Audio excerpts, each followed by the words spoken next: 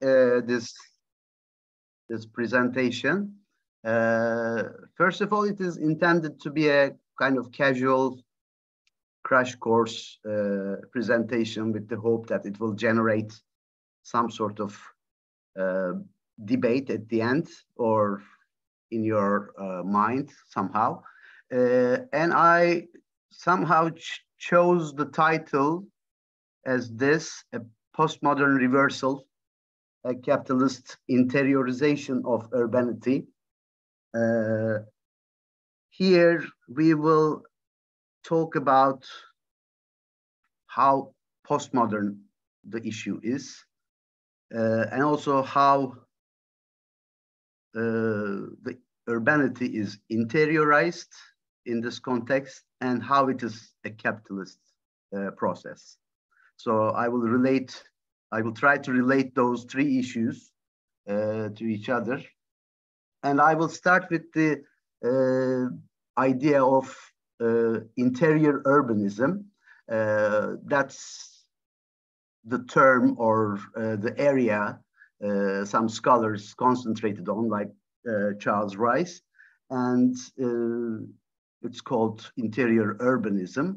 And also there are different interpretations of it, like interior urbanity or urban interiority.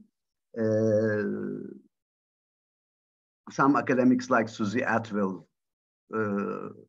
is also writing about this, and some other scholars. So this topic, simply, I will try to simplify it as an urban space being internalized in a sort of building by way of simulating it inside an interior space. So, and I will try to relate this issue to our context at the end. Of course, when an urban space is interiorized, let's say, you put a security guard at the gate of it, and somehow it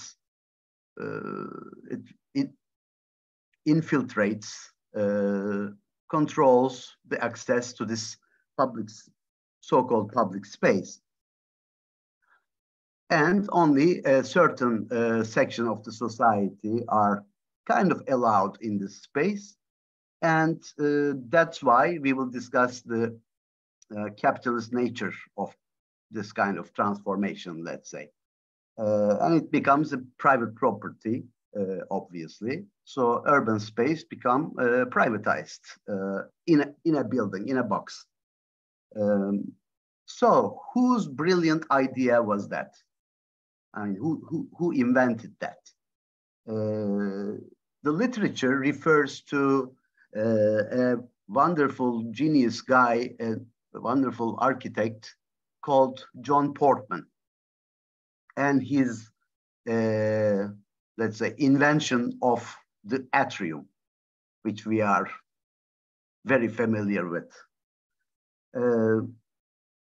And these are his kind of typical and well-known examples, where he kind of simulates the urban attributes, urban values, virtues, let's say, within a building, a large space,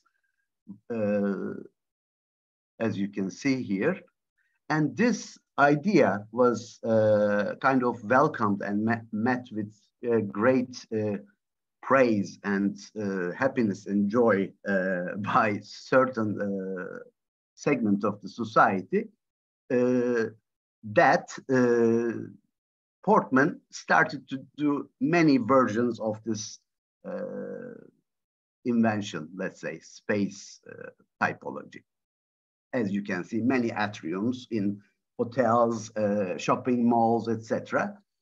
But the point is, although the interior, the volume kind of simulated the urban environment, the buildings themselves were objects within the urban space. If you remember the previous discussions about the figure ground reversal, these were the objects. These were the figures in the free urban space in the contemporary city. So in this way, urban space was kind of reversed, like the city itself.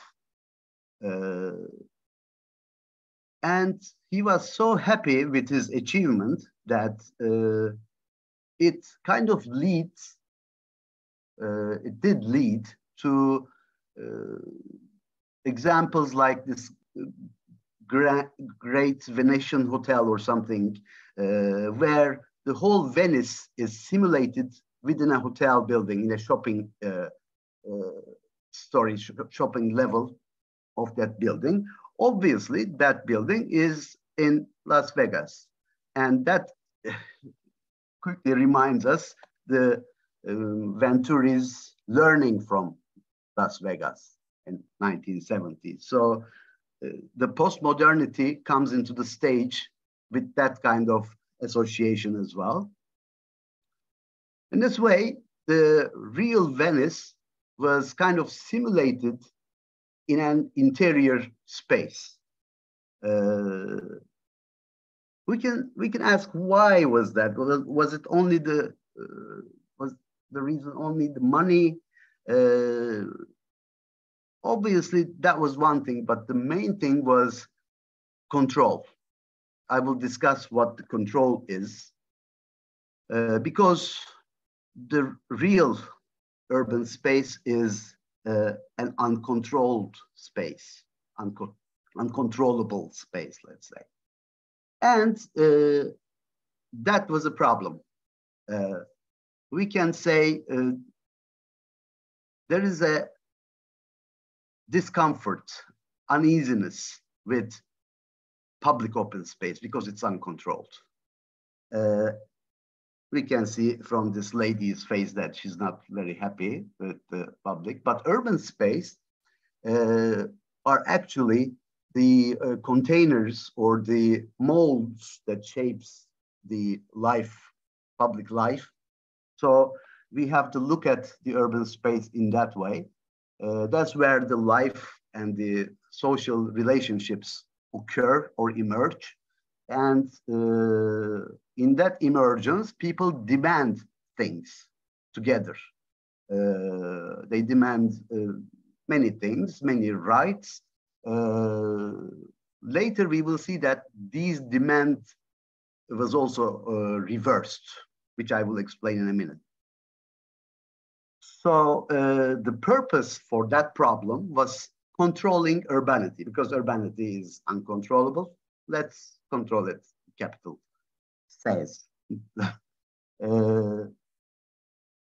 First of all, you have to silence them because they are too loud. The best way to silence them is a spatial intervention. How do you do it? You put people into a controlled box, a cage. So that's how you internalize the urban space and the urbanity itself. Now, with the security at the gate, you filtrate, eliminate certain people, and especially survey. You put everybody under surveillance, that you watch them, and in that way you control them. In that public property, everything is observed, monitored, recorded. So the problem of uneasiness with the public space or the publicness, the solution the capital developed was kind of a multi-dimensional mechanism. I am trying to categorize them under four subtitles. One is a deliberate destruction of the specialization of collective urbanity. They wanted to destroy that collectivity. The second mechanism, I think they created a kind of rupture in the perception of space in terms of interior-exterior split. And I believe these were parallel with the three main conflicts of the capitalism itself, like workers and the bourgeois, labor and capital, and rural and urban. So these was being added as another conflict in the system.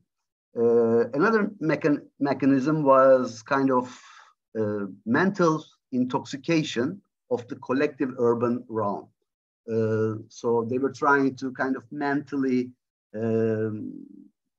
discredit, let's say, the collectiveness.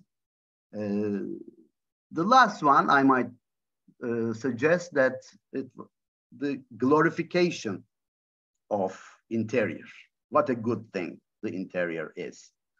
So that's the final mechanism.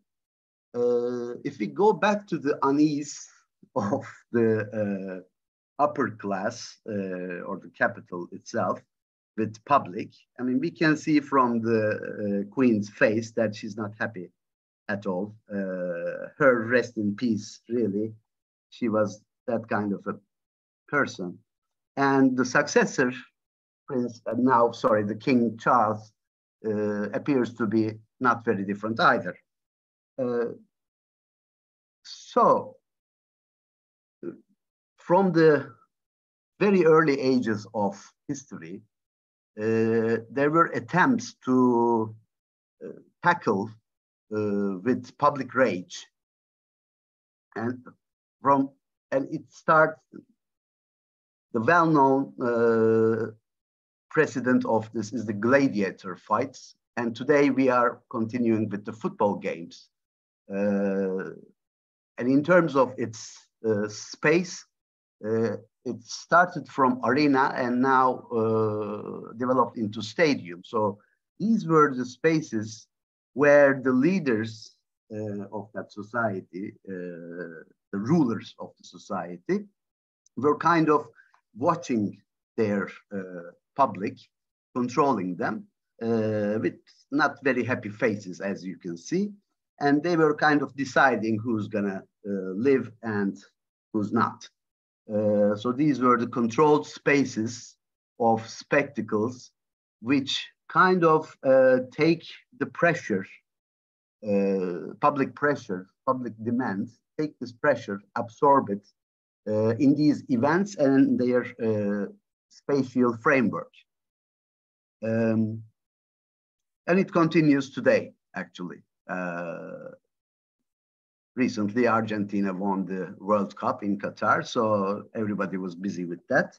And kind of we sweared a lot and, shouted a lot and kind of released that pressure. So it still works. And those arenas later in Middle Ages turned into urban squares, urban plazas, which again gathered people and kind of raised their voice for various demands. As you can see, there are transformations, and in our case, if you can see my cursor, the transformation, which we saw in the previous slide, in our case, it turned into this, from a stadium to a private residence. That's how publicness and privateness emerges in different contexts.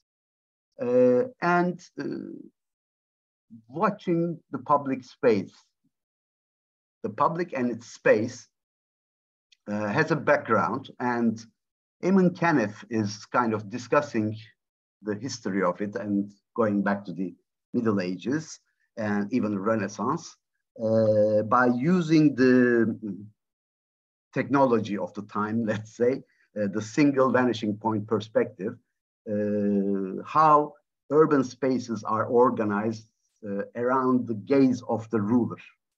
So he's claiming that there is kind of mild control of society by the feudal rulers of that time. All this enclosure, perspective, etc., was kind of mildly controlling, at least watching the public, the society, the people. Then, in another book, he again relates this issue with the ethic, especially its transformation in the modern ages, with the examples that you see before in the previous presentations, how ethics are kind of transformed in relation, the urban context is transformed as well. But overall, at least until now, let's say, there is a kind of fine balance between public freedom and public control. And Eamon Kenniff's claim that Middle Age, in the urban space in the Middle Ages was kind of achieving this balance, at least trying to do it. But overall, urban space is an uncontrollable mass gathering space. Let's quickly go through the precedents or the roots of urban space or square.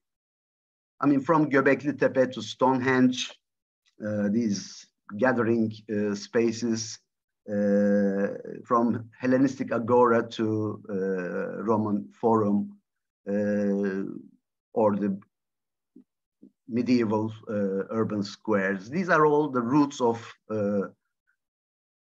current urban space. But the main point is the bodyliness, bodily involvement in space, the issue of spectacle and rituality of this space. So this is somehow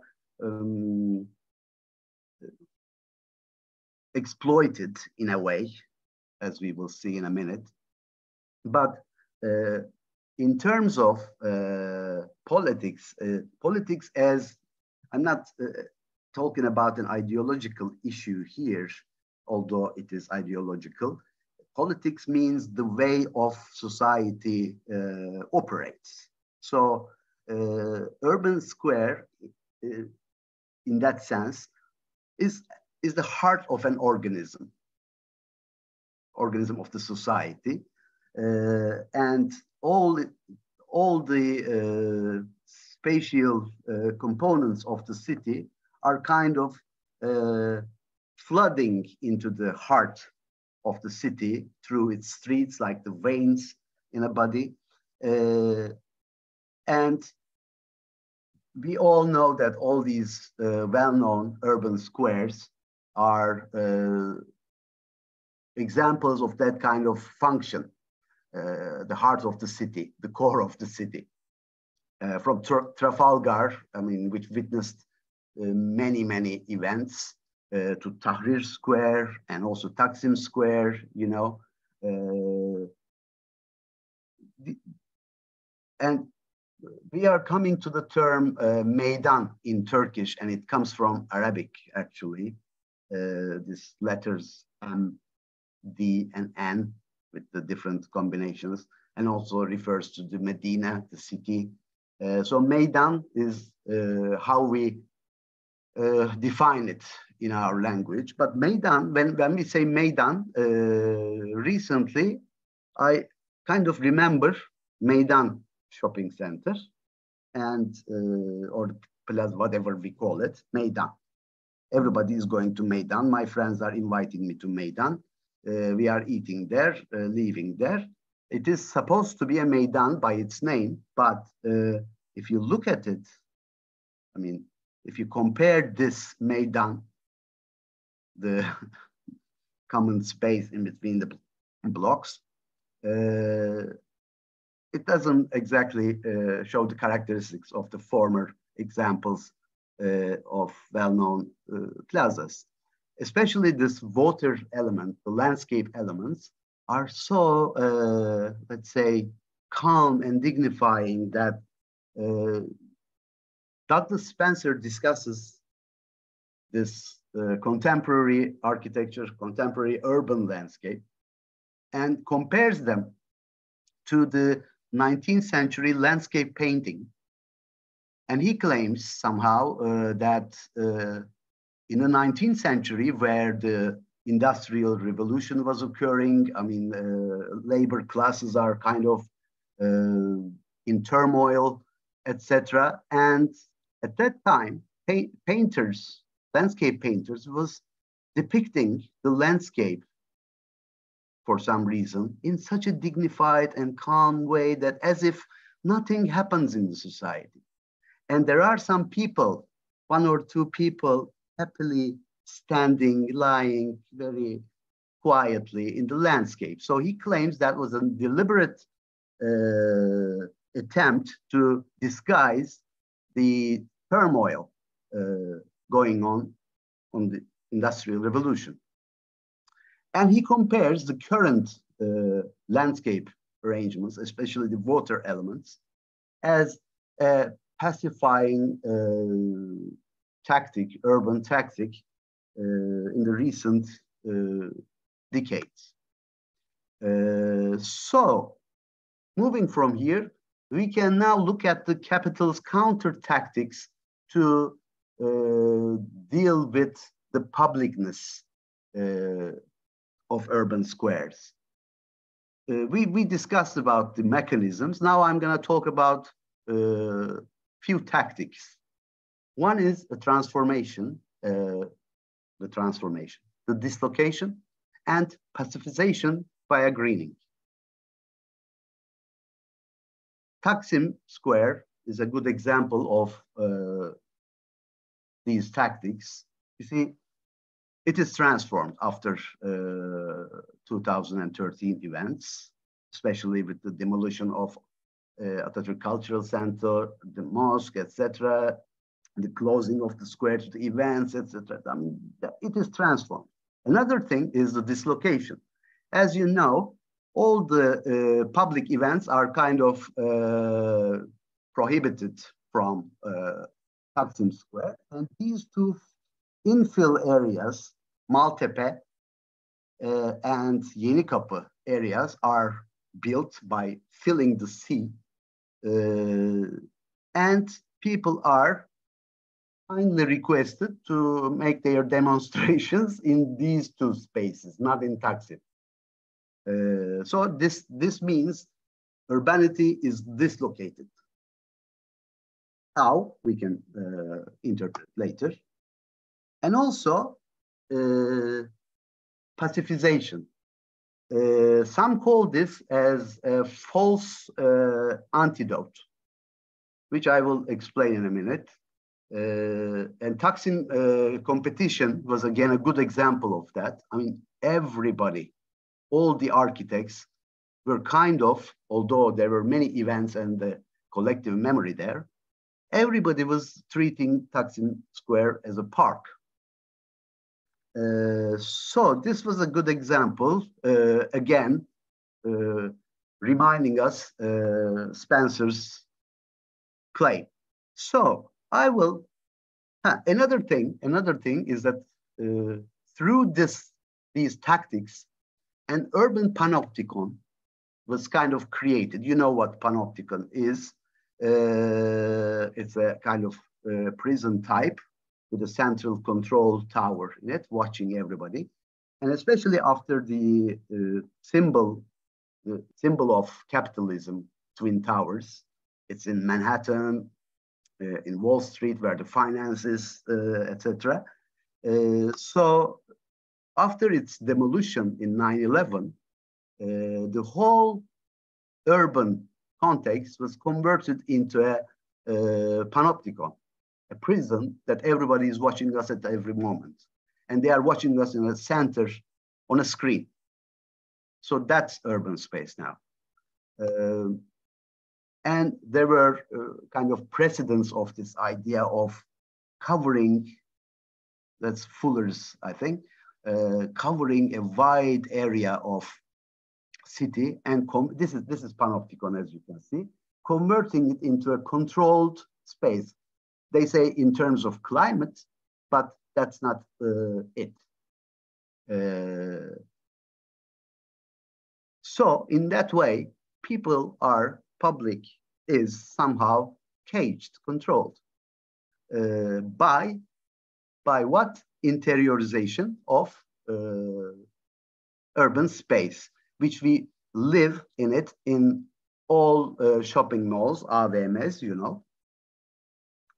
So it is achieved, it is accomplished that urban interior is created and urban spaces simulated and interiorized.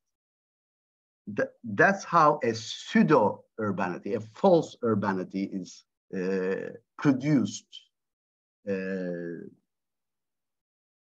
that sense, urbanity is reversed from exterior uncontrollable urbanity to interior and controlled urbanity. So another conflict has played a major role in that. We discussed about the three conflicts, and I added the interior-exterior split as another conflict. Now another one, fourth or fifth, you can say, the production and consumption conflict.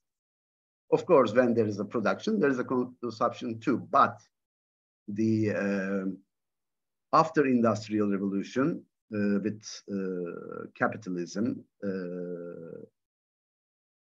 the consumption gained the main importance of the whole system. And as you know, again, we are going to the postmodernity issue. Postmodernity is associated with consumption. So it became an instrument of mass control. You make them consume so that you can control them with the commercials, etc. You know all about this. So we consume and consume and consume. So we become the slaves of the system in a way.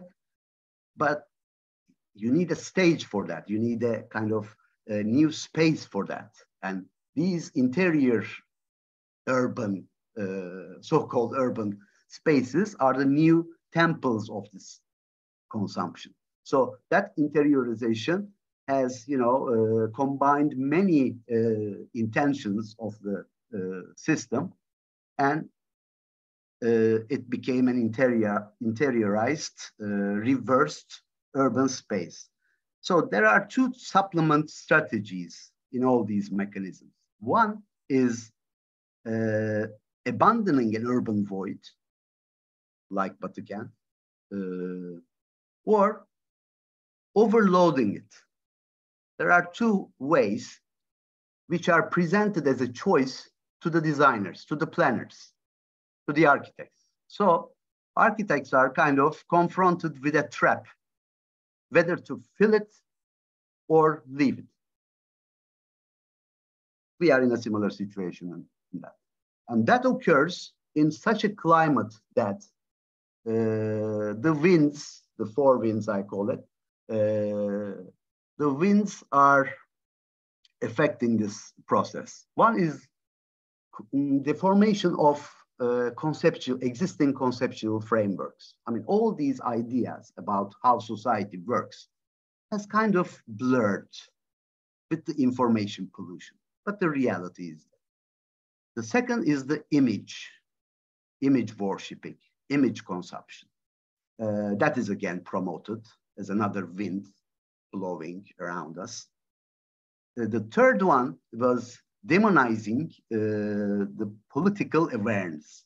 Everybody avoids being, I'm not political, I'm apolitical, and because it is implanted in our minds that you shouldn't be political.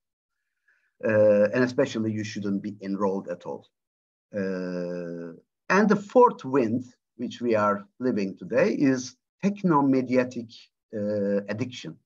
We are always in these machines, Instagram, blah, blah. So we kind of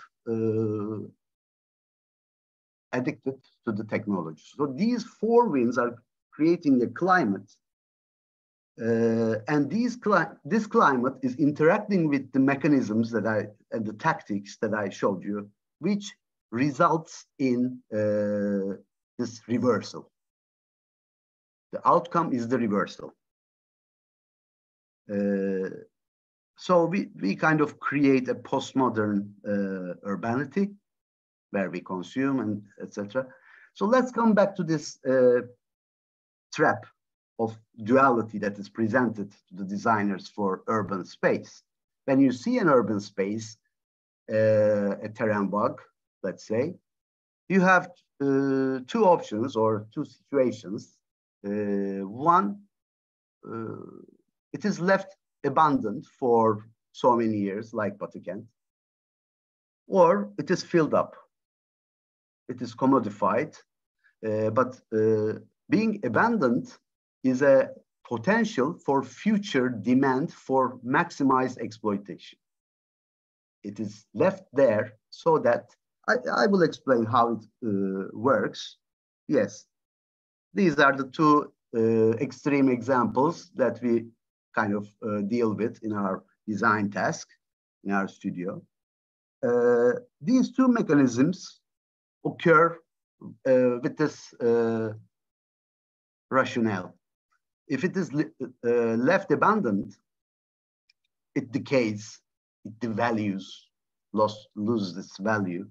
If it's filled up, then it is overloaded, overpriced, because you have to finance the investment there. But in the first case, when it is decayed, then mentally you are sacrificing it, you are forgetting, discarding it. But at the same time, there's an opportunity arises for wholesale purchase. It is so decayed. I mean, we have to sell it to someone, so that he can do something. In filling up, you create kind of unaffordability because it is overpriced. Not everybody can access there. And somebody has to own it. This massive investment has to be owned by someone. So whether it is left abandoned, the process leads us to private appropriation, or if it is filled up, then we end up with gentrification, soylulaştırma. And all of these, although they seem two opposite ends, they end up with a private property controlling the urban space. So these two seemingly presented options refer to the same end, leads to the same end. So Terenvag becomes a blank to be filled in. Whether you fill it with building or green, you fill it with money. When it is done, the game's over. The urban void is transferred from public to private. The mission is accomplished. People are kind of caged.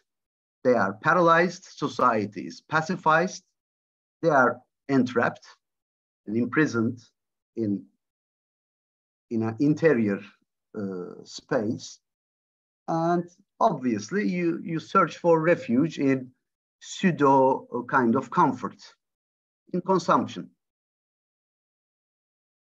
But the real urbanity is a life free for all at all times. It's that kind of life. You don't have a kind of security guard in front of a plaza, whether you can get in, put your wallet, telephone, keys, etc. You can access everywhere. You can do anything there. You can sit, you can lie down, you can casually socialize, you can rest there, you can isolate yourself within crowds, you can interact, or you can take strolls. You can do anything really. You can do exercising within the urban space, or you can stay by yourself and contemplate. You can watch the city from different levels, vista points, etc. You can wine and dine. You can go to cafes. You can enjoy the possibilities of leisure. If you're not rich enough, you can have street food and enjoy the city again.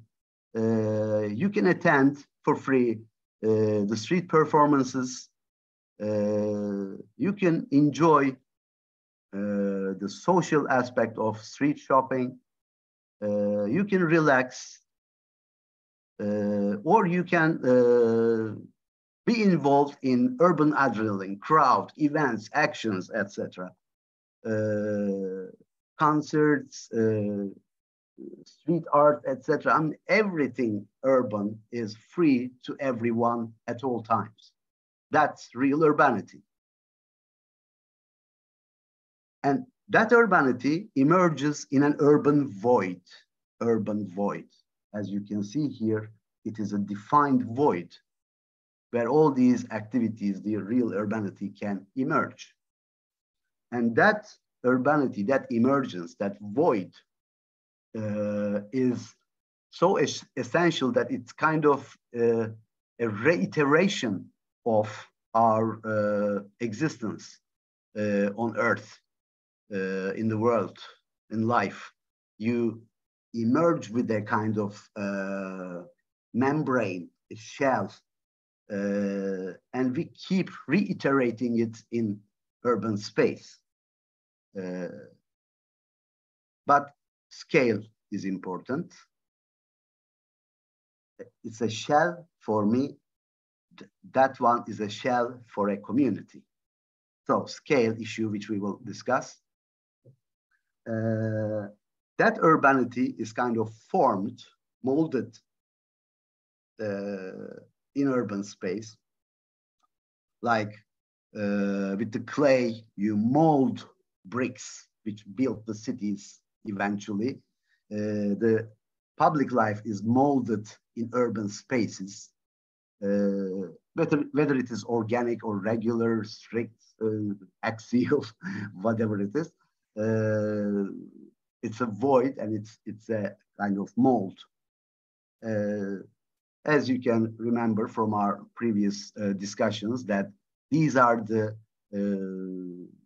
issues and mechanisms that how this kind of urbanity is achieved through urban means. In this, you see, this is the reversal. Rove and Cotter was talking about. Here in this white area, urbanity emerges.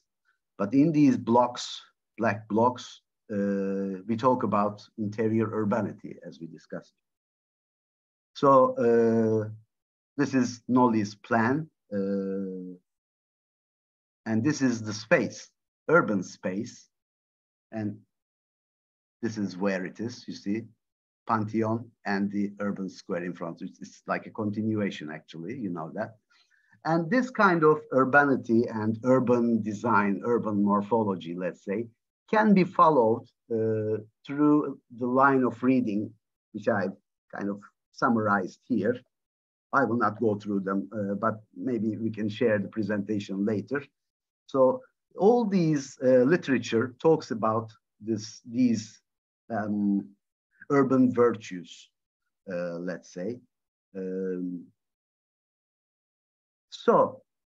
But that urbanity is now reversed, like the city itself. And Spencer is talking about this reversal, especially in the 21st century, how it's kind of accelerated. And he's discussing this landscape, contemporary landscapes, how they are kind of obstructive in a way of public, let's say, publicness.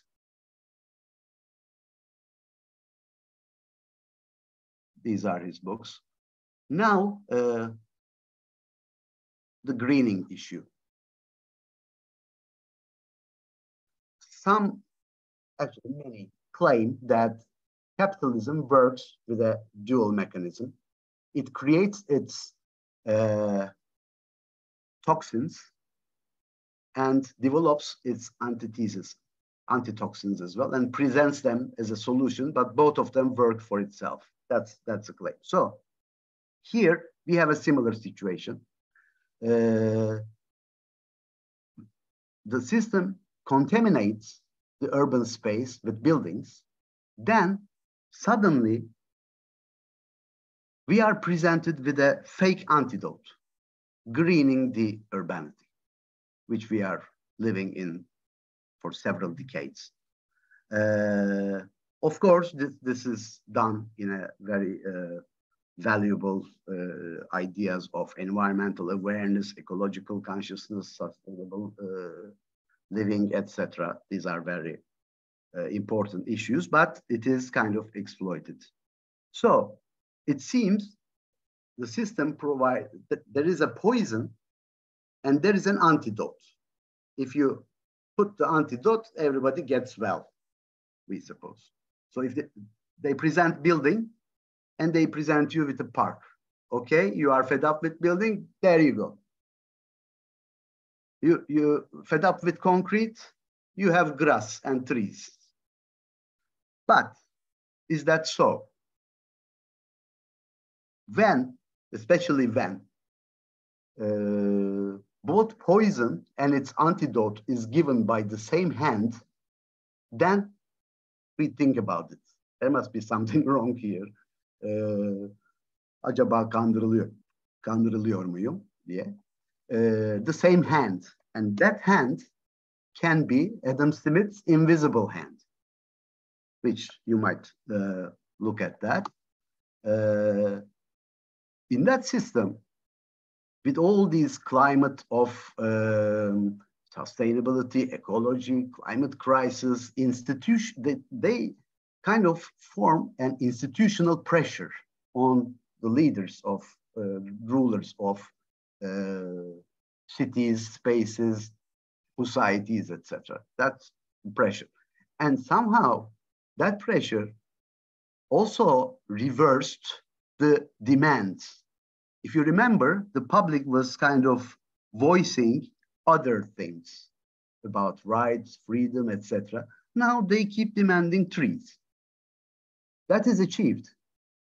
Nobody talks about things that kind of exploits them, but they demand trees.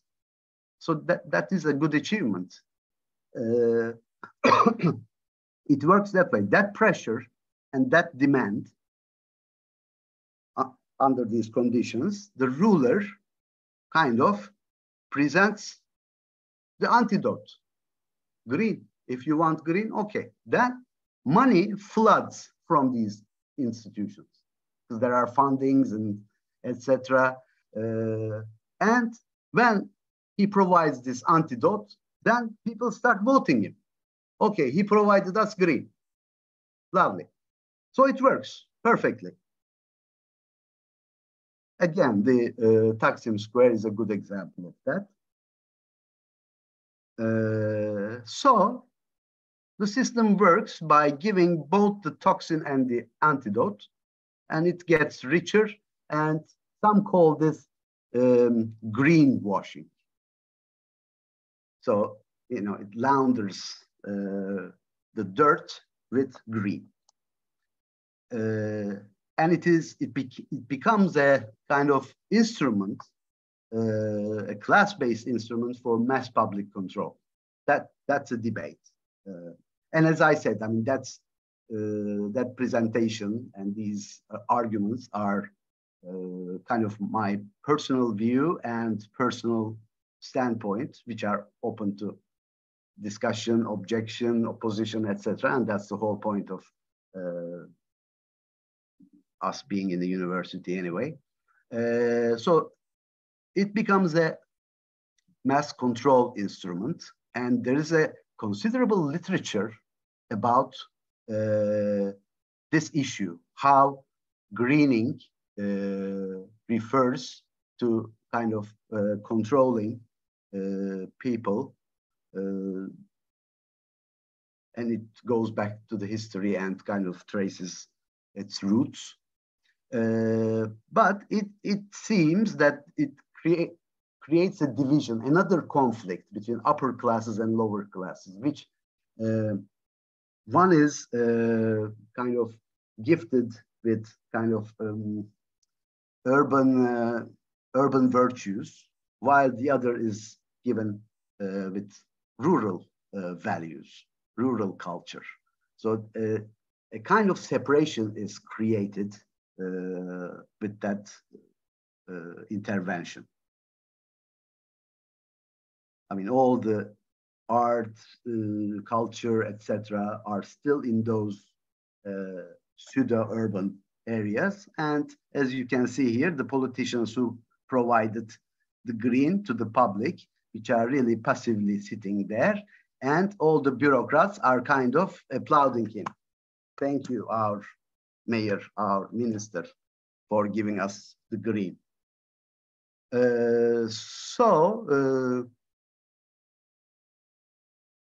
Another thing happens with this process. The traces of time are erased. It serves to that too. As you know, cities are, if you remember Rossi's objection to Siam, etc., cities are accumulation and stratification of memories, collective memories, political memories, all sorts of memories in the space. But the urbanity at once and by a single hand, which is probably the invisible hand, urbanity at once creates some sort of schizophrenic context where all the memories are lost or not built, at least. We can see many examples of that in urban recent history. So a kind of pseudo-urbanity, as if city is created. These are capitalist urban centers, which are, well known, and they dominate the rest of cities. And most of them are out of human scale for some reason. If you remember, the values of urbanity are always associated with scale. So, but the real urban space occurs in time. It accumulates in time. It gathers memories, events, traces, etc. So this is how the city develops, evolves, actually, not like that in a single moment by someone saying, let's do it, or someone kind of owning it.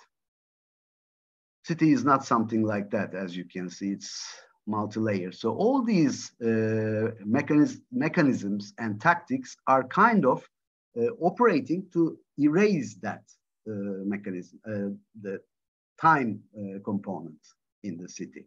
However, as you can see, I mean, these are from other countries, and this is Kadıköy, Haydarpaşa, Yenikapı. You see, these are voids, but accumulated with history from different periods, etc. Now, I'm closing with Batı Kent. When we discussed about this assignment, this task, this design problem, yes, you have a challenge that we are asking you to do it at once. But you can propose stagings, etc. But in essence, a studio is giving you a task to finish by a group, not a single person, thankfully, but at once. That's challenge one. And in this topic that we have given you, I believe there are three components. One is Terenvag. The other is urban core or urbanity. The third one is Batı Kent.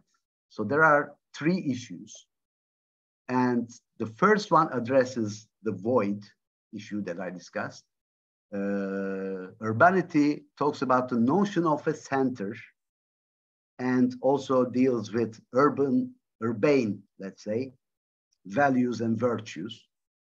Batı Kent, as we discussed with the cooperatives and with the workers' organizations, etc., it's a political settlement. So there are three triple criteria, three components and triple criteria to deal with the problem.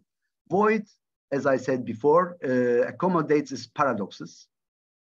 You need to resolve those paradoxes.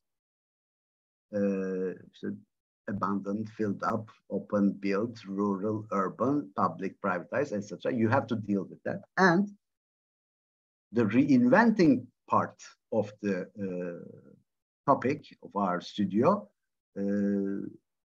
asks for, or requires for, architects' attitudes, position towards these triple criteria. What is your position? That's why we were asking about your vision, your statement, etc. What is your position in that? This position constitutes the second challenge. Yes, we have a very large void, an extremely large void, but that means it is capable of accommodating many voids inside in urbane and humane scale. And you see, we have a kind of toxic, let's say, element here with its public private property. Now you have to make a choice, take your position, whether it is public or private. So that's a challenge presented to you. As I said, I mean, this void has a capacity to have multiple urban voids, urban spaces in scale.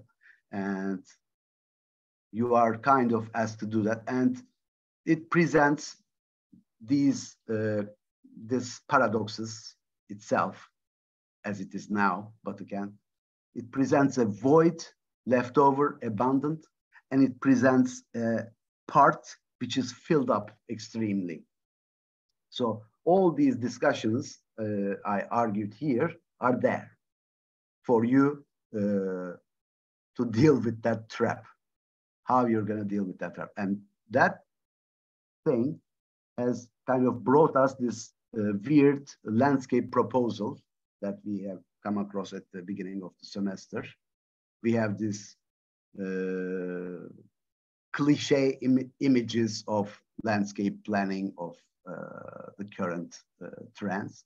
There is another alternative, actually, if you look at it. We didn't discuss this much, but a previous one. This was previously designed, again, for our area, kind of park or forest, whatever it is, a huge lake. And again, it has a model too. All these cliche images of greenery. So it's a way of filling in the blanks. So it reminds us my personal argument about mass public control. But the original plan of Batı Kent and its transformation with this proposal, we can see that there is a kind of pressure to convert it into a green area. And as we discussed, especially with Çağatay Hoca''s presentation about mall lobbies, pressures to keep their position, these areas has to turn into passive spaces like this. I mean, this pressure has kind of turned into these landscape proposals. Yes, as I said, this is filling in the blank, whether with this building or with this cliches, a kind of reversal is being achieved, and you are asked to take kind of action against that or with that. So this trap for architects presented the second option, the filling up, as we discussed throughout the semester. We have filled up with all these plazas, towers, etc. Very dense intervention into the urban space to interiorize it, basically. Yes, you can see the interiorization of, that's the public space there. That's the urbanity there now. And we are asking you to say something about it, whatever it is. And you see, it is so commercial, it's so capitalist that, especially with these neon lights, you know, we kind of turn into a rabbit with the light put in his eyes. So, you know, you are kind of asked to reinterpret, question the urban roots of Batı Kent, its intentions, etc. So I think that's all what I'm going to say. As I said, I mean, that's my personal view on this. So, yeah, okay. Shall I stop sharing? Yes. Yeah. Thanks for listening and your patience. Thank you very much. I missed, I think, something like 5 to 7 minutes. That's okay. I could follow the rest. You didn't miss anything really, Jana. You know. Murat, that was a brilliant lecture indeed. Yeah. Thank you. And I hope our students benefit from that. And I'm sorry for those who couldn't attend, because this is, I think, the most relevant part of our problem this year. Unless one is aware that, you know, space is political, and underlying all this wonderful lecture is that kind of an understanding, I guess. If we are not aware of it, we become instruments. We become useful architects. Useful. What do we mean by that? Kullanışlı mimarlar oluruz, araç oluruz. I think, yeah, instrumentalization of our professional skills is a horrible deed indeed. And that's what's happening all throughout the world, actually, except the minority. And that's what Murat Hoca is referring as the trap for architects, I guess.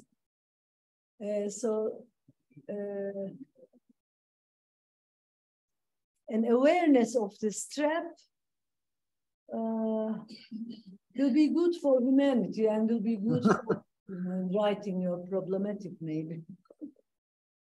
I mean, whatever your position is, I mean, as Aydan Hoca said, I mean, you have to be aware of it and you can make choices. Yeah. But you have to be aware, accountable, responsible for your position, really. That's the thing. I mean, questions to you. I have another question. First of all, I mean, urbanity is directly related with urban culture. I mean, urban way of life, indeed, urbanity. This is what it means. And finally, there is also, I mean, it was coined in French first by Honoré de Balzac as urban manners, indeed. And then later on, in mid-20th century, it is Henri Lefebvre, finally, who will reappropriate this term, urbanity, in a more, I mean, leftist manner. And he will say it is a form of resistance to the discipline imposed by the capitalism, isn't it? Because the capitalism imposes a certain discipline to the citizens. I mean, they become indeed kind of, let's say they are enslaved in a way by the conditions of work imposed by capitalism, and also by, you know, all these in the form of recreation, tourism activity and everything. These are also part of capitalism. So they are given as a gift. I mean, as so they are pacified in a way, as you say, through that kind of means. Finally, so he says urbanity is a form of resistance, because I mean, in cities, people never accepted to be part of, they shouldn't. I mean, they have another culture, a certain freedom, because cities are spaces of freedom. But on the other hand, indeed, I mean, cities have always been places of consumption. They are big consumers in the history. They are parasites, because especially in, I mean, peasants produce food, and all these, a certain portion of this food is transferred to the cities so that they consume.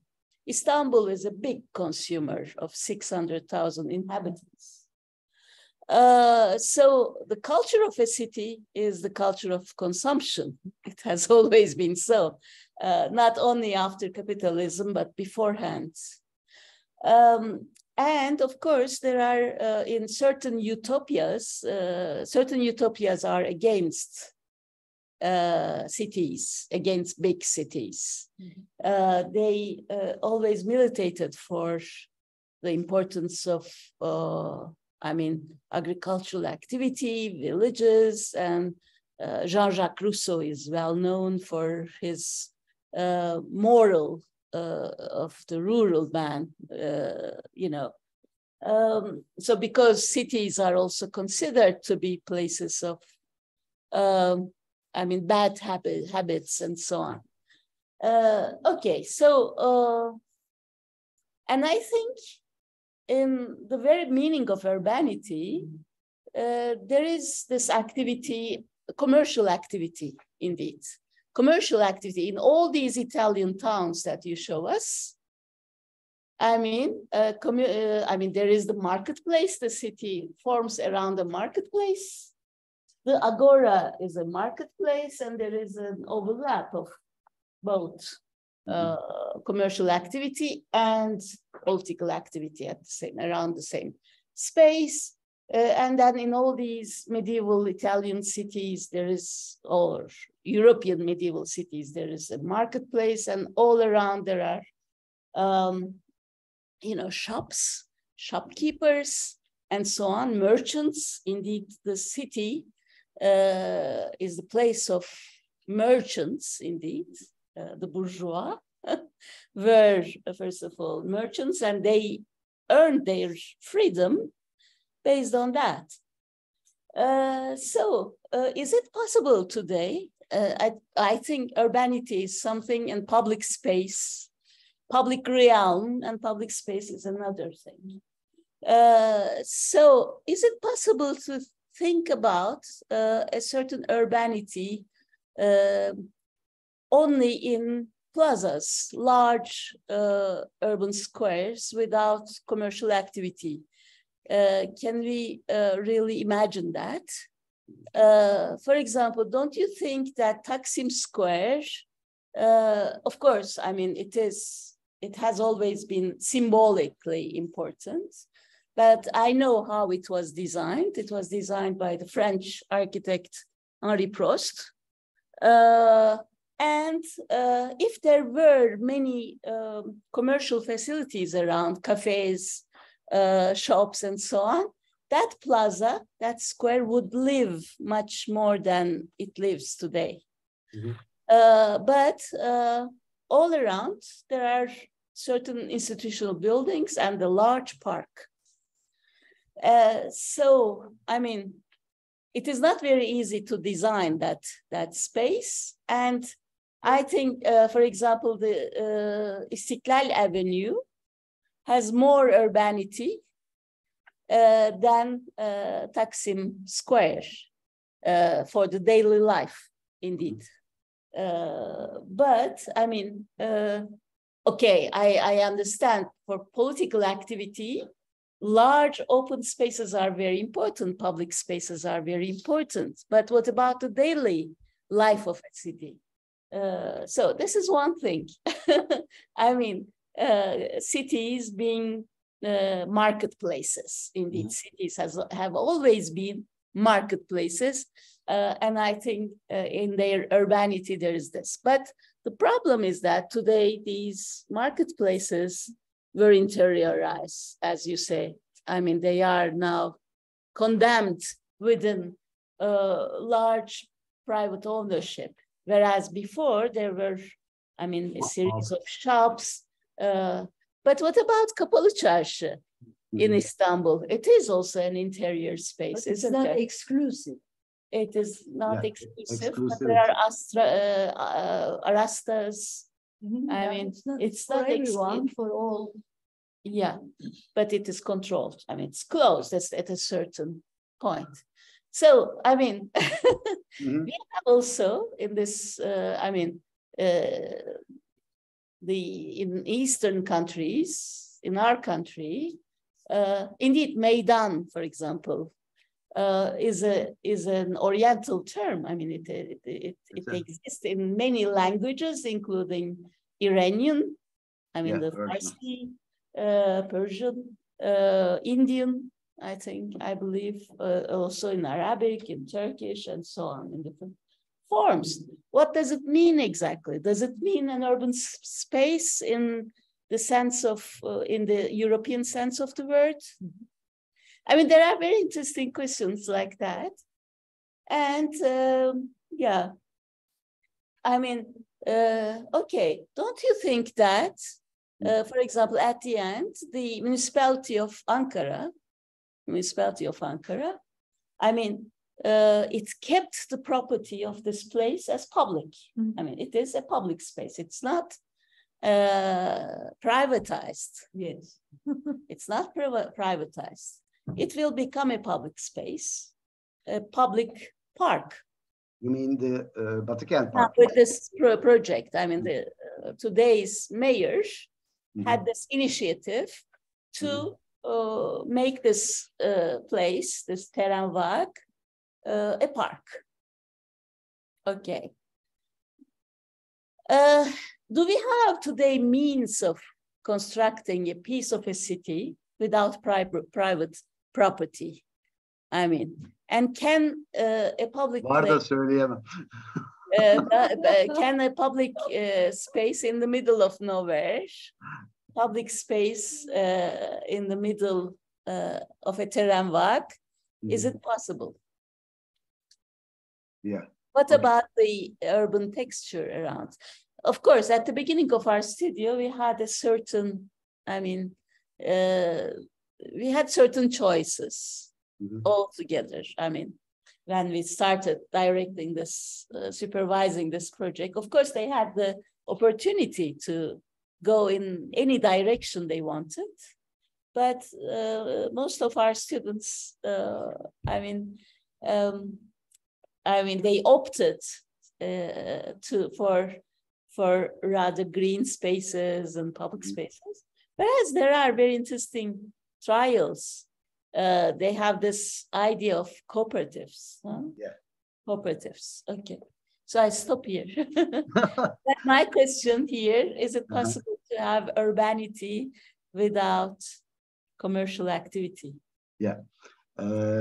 Yes, our students have kind of, as you said, opted this kind of approach. And my intentions was is just provocate, you know, so that, you know, everybody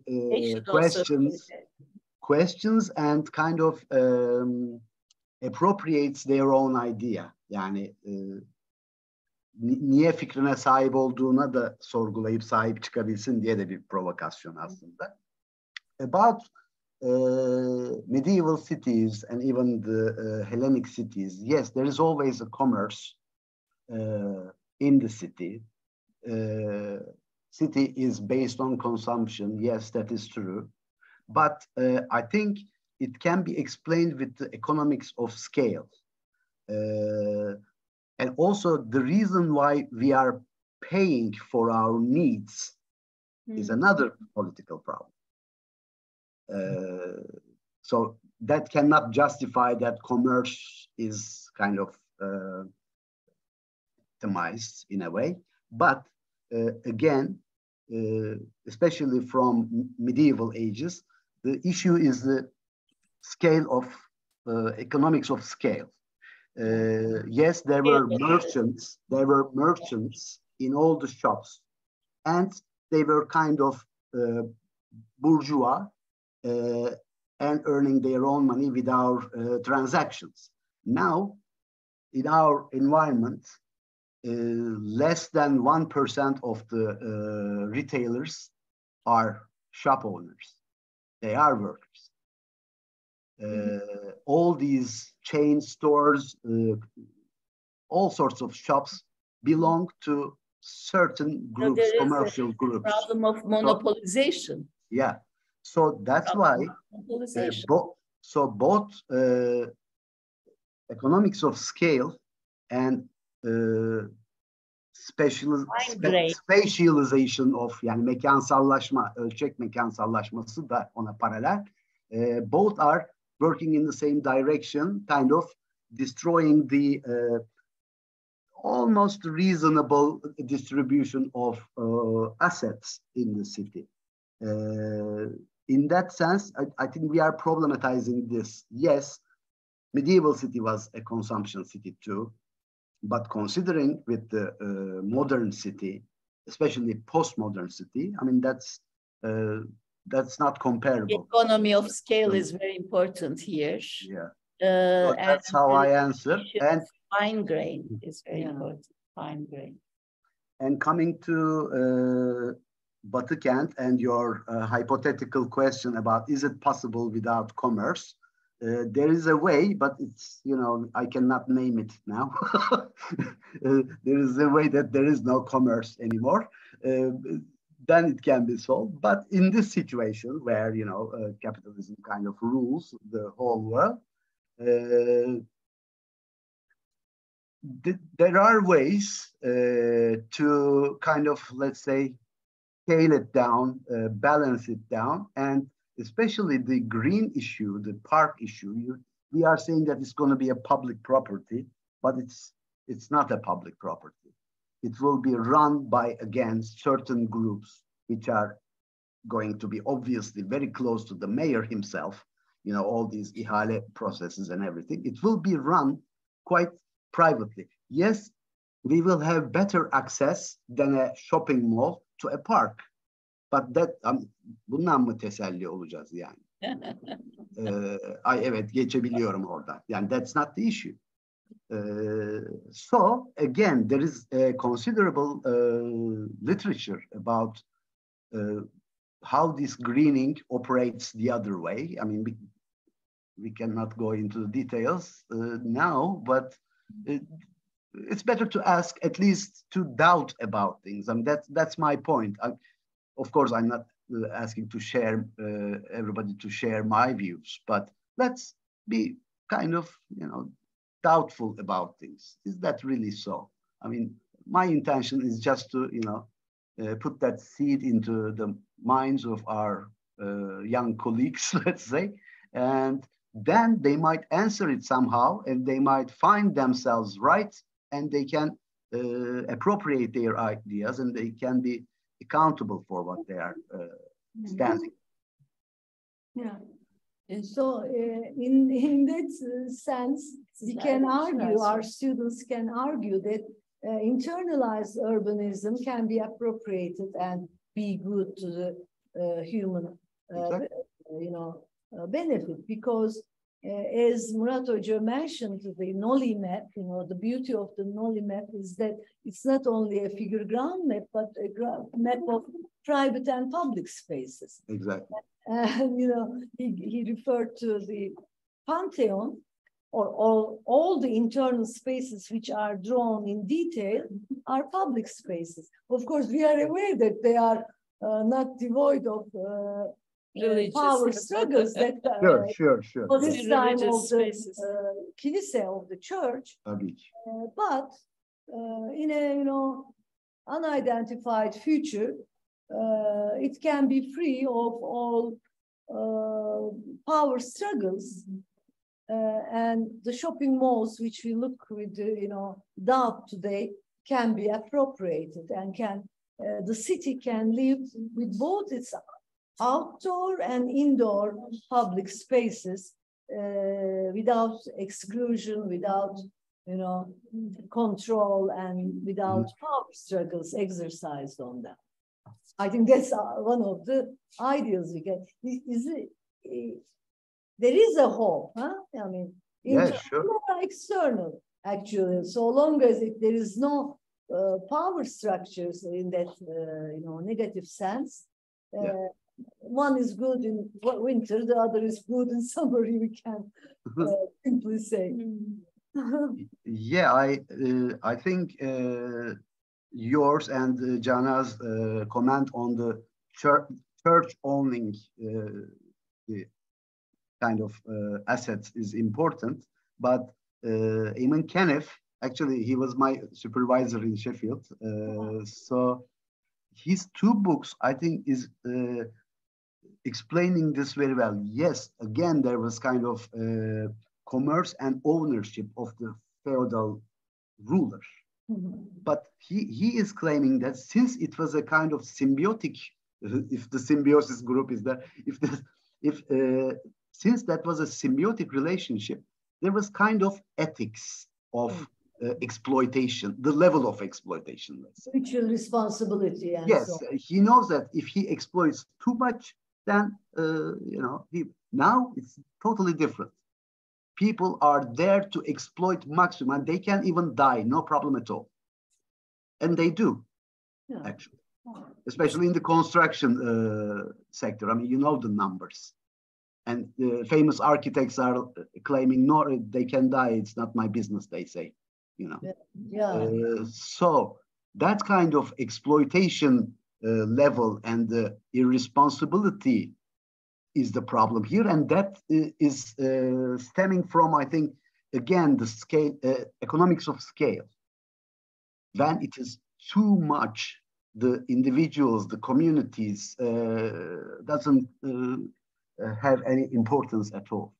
That's why, although the church was there owning almost the whole city, there was kind of a mutual understanding. So they were kind of, yes, they were controlling them from a certain space. He analyzes in that book. Problematic too. I mean, they control them. But I mean, can you imagine in medieval ages? I mean, the level of exploitation occurring in the 21st century. It's impossible. In the sense of exploitation, yeah. Yeah, especially the question of scale. The question of scale is important. You talk about economy of scale, large ownerships that belong to monopolies is problematic indeed, and that reflects on the urban space with large-scale shopping malls and large-scale office blocks and everything. And also the Ramkolas's bigness issue refers to that as well. I think it's quite parallel. It's not critical about. It's not, everything has to be big because they will be owned by a single hand. He's preparing the space underground, the space ground for exploitation. That is the future, he says. That is the future. You should get used to. Yeah, get used to being exploited.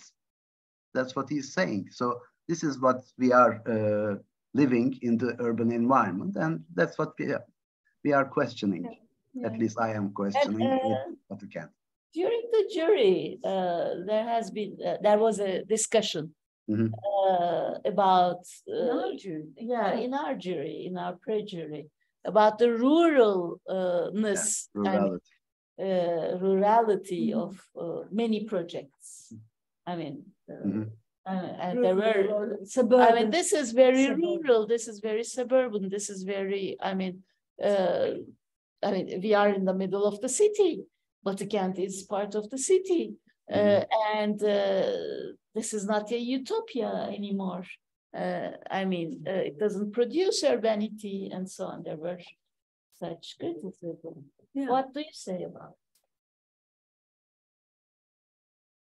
What do you say? What is silence? Huh? Silence. Yeah, our friends should make comments, especially those who are probably criticized should make a comment on that. I mean, because this is about ideas. Yeah. This is where you stand, how you stand. I mean, maybe the yüksek sesle. Yeah, I think that like city center, a huge city center being urban is good, but I think it can also like partially be rural, like some events and some functions need that kind of a space, I think. So, I mean, what do you mean by partial?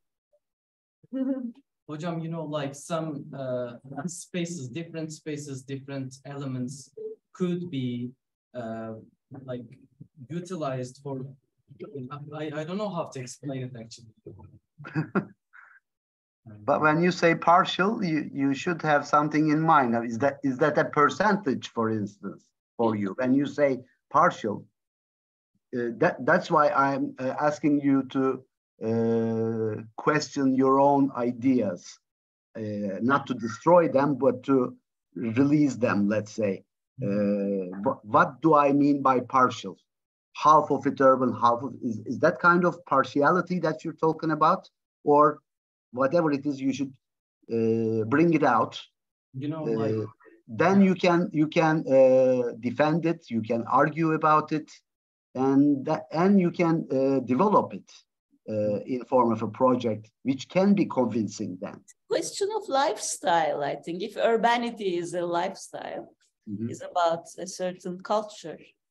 It is about reinventing the lifestyles in the future. Yeah, but if we associate it with lifestyle, then it carries the kind of let's not danger, but possibility of associating it personally with ourselves. We cannot, know all the lifestyles possible. The culture of the society. That requires a comprehensive analysis. If we talk about lifestyle, then you have to rely on a big analysis. Way of life is a better term. Yeah, urbanity. What do we mean by urbanity? Because we started with the reinventing urbanity. Yes, we talk about reinventing urbanity. But invention is not always a personal thing. So you have to justify your approach. You should have multiple approaches in the studio, of course, but you should own your own idea and defend it with the evidences or analysis or whatever. For example, dividing the land into small allotments, small pieces in the name of hobby gardens, I mean, was very much criticized.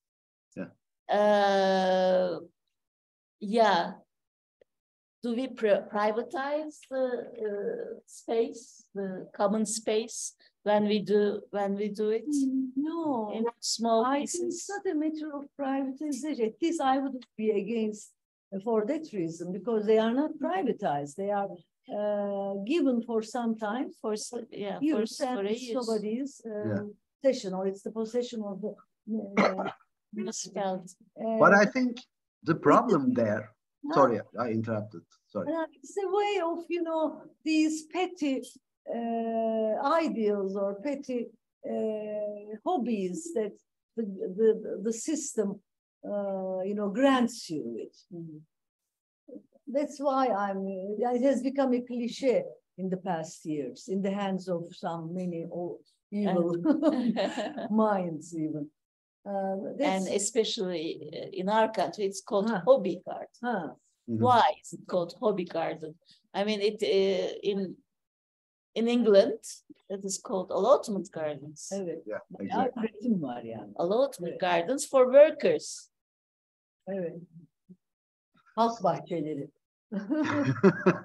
I believe the criticism about the privatization through lots, hobby gardens, emerged from our students' depiction of that in their projects. If you put them into lots, and if you put, that's not the problem. If you put boxes, building boxes to each of them, that means all of them, they are individual.